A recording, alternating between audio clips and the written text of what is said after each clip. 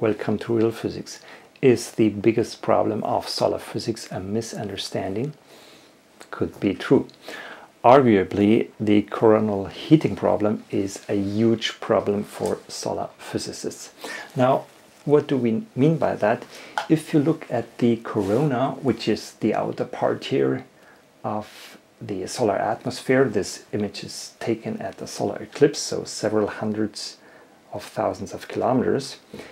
And if you look at this region, it is generally assumed that it has a very high temperature of millions of degrees. And that's remarkable because we know that the photosphere, that means here the surface of the sun, has a temperature of just 6,000 Kelvin. So if you want to display a temperature profile of the atmosphere, you need to go to a logarithmic scale here, 10 to the 4, 10 to the 5th, 10 to the 6th Kelvin. That's already a little bit strange. But if you think about, you have to really ask yourself, what is evidence? Do I mean direct, undeniable evidence, which is the case for the solar surface, for the spectrum of 6,000 Kelvin? That's very clearly a Planck black body spectrum. Or do we have another kind of evidence? And sometimes in these models, a lot of theoretical assumptions enter the back door and seem like evidence. And I think this is the case here. Now, what are the hidden assumptions, or what is the measurement that tells us that we have millions of kelvins in the solar corona? It's ionized atoms, ionized iron in the first place. And it's generally assumed that how can get atoms ionized? Well, if you have a very hot medium, so you have collisions and atoms bumping into each other and stripping the electrons of the nucleus. But of course, the assumption here is a thermal equilibrium, and you have these collisions. And that might not be true, because you need a lot of temperature, in this case, as I said, in the millions of degrees. Now, the renowned astrophysicist Harold Sirrin points out, we must admit, however, that the ionization theory not only gives the wrong temperature, but fails to account for many stages of ionization observed in the corona. It's possible that temperature variations explain that fact. It is more likely, however, that there is something erroneous in our basic concept of how ionization takes place. And I think this is a very valid point. And we got to look at the standard solar model here with these assumptions about the photosphere of extending over 500 kilometers. Then you have the chromosphere, and then above you have the beginning of the corona. And of course, there is the alternative I consider very interesting. It's an alternative model developed by Pierre-Marie Robitaille. And it assumes that the solar photosphere consists of a metallic or semi-metallic state of hydrogen, and above you have a chromosphere of very dense molecular liquid hydrogen. And in that case, you would have this very distinct clear surface.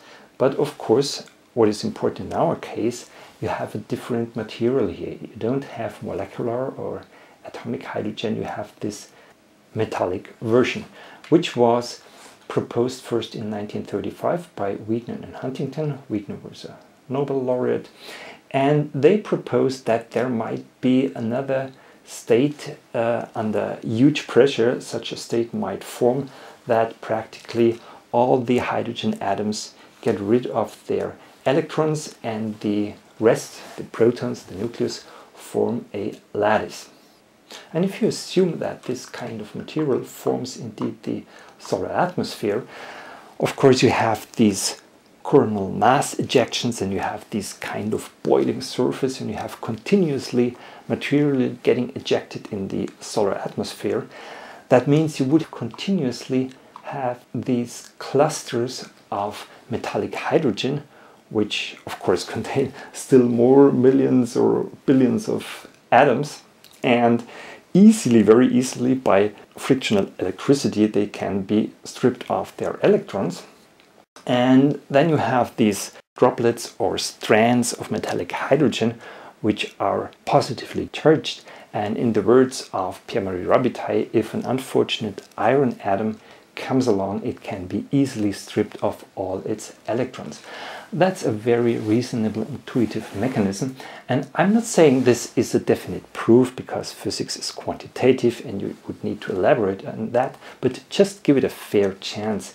We have lots of explanations for the coronal heating problem. I don't know, dozens. I won't go into detail here, but I mean, if you postulate mechanisms, you can sometimes increase 50% or maybe double the temperature, but a factor of 1000 is just too huge to explain, in my opinion.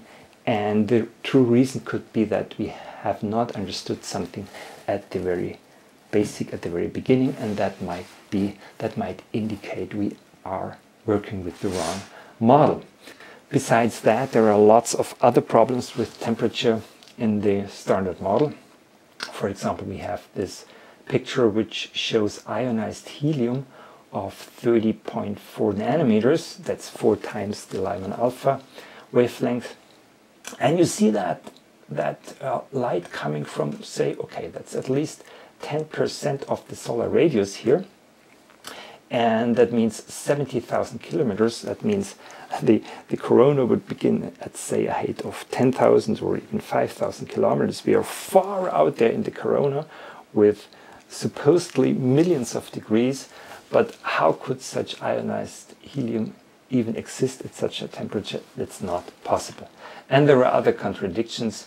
There are contradictions with ionized helium of 468 nanometers that should not exist in the corona. On the other hand, we have carbon monoxide lines in the upper chromosphere that still proves that we are in the range of 3000 Kelvin or 4000 Kelvin. That means lower than the photosphere even, and that means that this profile would still go down. We have a lot of contradictions here, and Robitaille has pointed out this in detail in his papers, and I've made a playlist if you're interested, I would say summarizing the very important, the very obvious facts here. But if you want to go into more detail, I recommend my book, The Liquid Sum. And of course you can even more in detail check Robitaille's papers. He has done very detailed work in all respects, and he has also a very good YouTube channel, Sky Scholar, where you can check these details. In general, I think these big complicated models with many people working on it are a problem of modern science, and we need to go back to this European style physics of individual thinkers who really want to understand how nature works. And this is addressed in my book, Make Physics Great Again. I think Robitaille is really a great representative of that individual, courageous scholar that can revolutionize a field. If you enjoyed the video, don't forget to like it, and if you're interested in fundamental questions, subscribe to this channel.